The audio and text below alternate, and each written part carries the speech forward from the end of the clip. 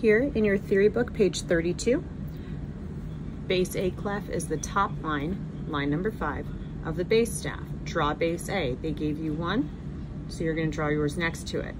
Then draw treble G, middle C, and bass F. If you forget, one great thing to know is you know A is here on that top line.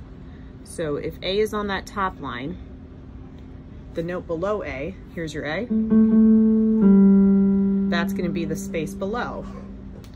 And then that line below is then the space, the line below that, which is a third lower than A.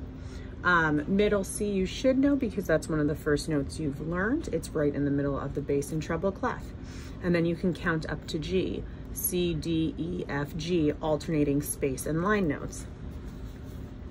Here, you're gonna write all the notes for the note names there, A, B, C, D, E, F, or G. You're gonna write it down there, and you should come up with a little poem.